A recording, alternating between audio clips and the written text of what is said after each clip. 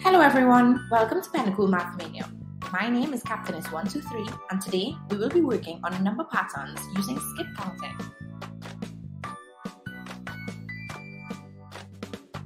Number patterns are numbers that follow a certain sequence or pattern. Skip counting is a great example of a number pattern. You can skip count in 2s, 3s, 4s, 5s, 10s and much more. This just means that you're adding the same amount to all the numbers in the sequence. Let's do an example. 34, 44, 54, 64, 74 and 84. What is the pattern here? What number are we adding to each previous number to keep adding to the sequence? Well, 34 plus 10 is equal to 44. 44 plus 10 is equal to 54. 54 plus 10 is equal to 64.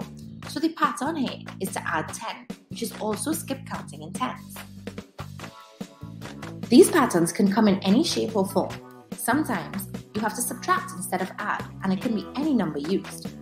Let's look at our second example. 100, 150, blank, 250, blank, blank. What is our number pattern here? Let's figure out the difference between the numbers that we have. What do you have to do to 100 to get 150?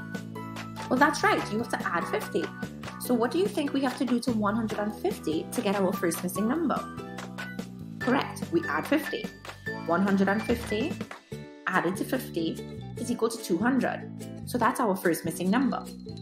The next number in the pattern is 250. So we know now that the pattern is add 50. To figure out the last missing numbers in the pattern, we then add 50 to the previous number. So 250 plus 50 is 300. And then to get the last missing number, we add 50 again. 300 added to 50 gives us 350. For our last number sequence, let's do it in decreasing order. 368, 364, blank, blank. What do we have to do to 368 to get 364?